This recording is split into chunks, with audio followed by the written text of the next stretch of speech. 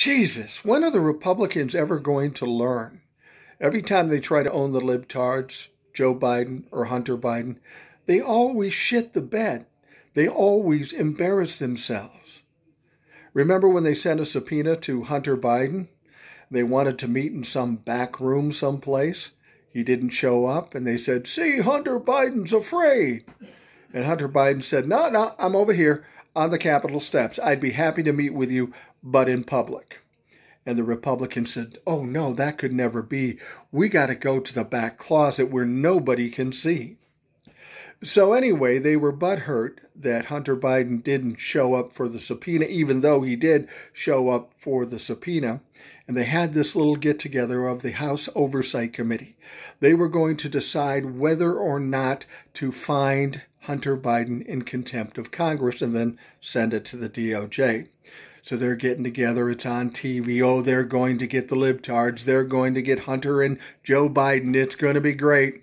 But guess what? In the front row, Hunter Biden, his uncle, his family, and his lawyer are sitting right there. You're going to try to find a guy in contempt of Congress for not showing up to testify, but he shows up at the meeting that you're going to try to find him in contempt of Congress. What we quickly find out is that this was fully orchestrated by the Democratic Party to do nothing more than embarrass the Republicans. And that's exactly what they did. One by one, they fucking embarrassed the Republicans and put them in a bad spot. You would think they learn a lesson. Every day they get embarrassed, but they keep doing this bullshit. And the best part was the whole Biden clan was sitting there, and when Marjorie Taylor Greene got up to spew some stupid shit, they all stood up and walked out, and they said, "They're afraid of me." No, bitch, they hate your guts, and you don't have anything important to say.